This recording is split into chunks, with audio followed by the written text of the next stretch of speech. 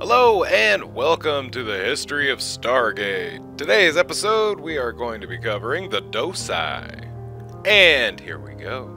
The Doci was once the chief prior who spoke the word of the Ori. He resided in the city of Celestis, and his chambers were adjacent to the flames of enlightenment. The Doci was the most devout believer in origin.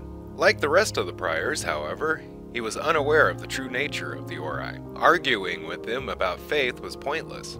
Dr. Daniel Jackson made his position clear to the Doci, who then led him to witness the flames of enlightenment, granting him an audience with the Ori themselves. The Doci often served as a direct mouthpiece for the Ori, who literally spoke through him.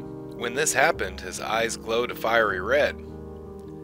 After his encounter with Dr. Daniel Jackson, the Ori spoke through the Doci, giving the order for more priors and the constructions of ships to spread Ori to every corner of creation. Later, as the priors sought to convert Dakara and all the Jaffa in the galaxy, the power of the Ori brought the Jaffa's leader, Garrick's mind, to the city of Celestis, as his physical form remained on Dakara. There it was the Doci who officiated as Garrick was transformed into a prior of the Ori, in order for the Ori to gain an important ally within the Jaffa High Council.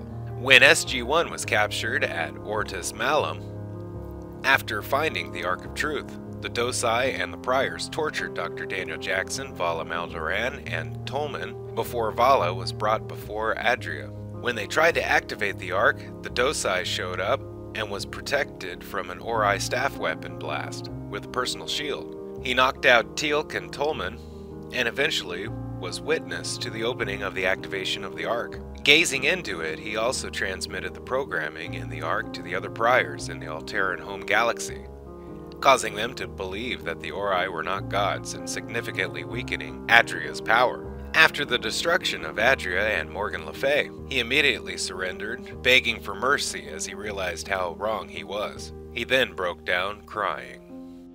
Hey, thank you for watching the History of Stargate. Special thanks to the Stargate Wiki and all contributors for all information you heard today. Don't forget to like, share, and subscribe if you can. If you have, thank you, and have a nice day. Bye-bye.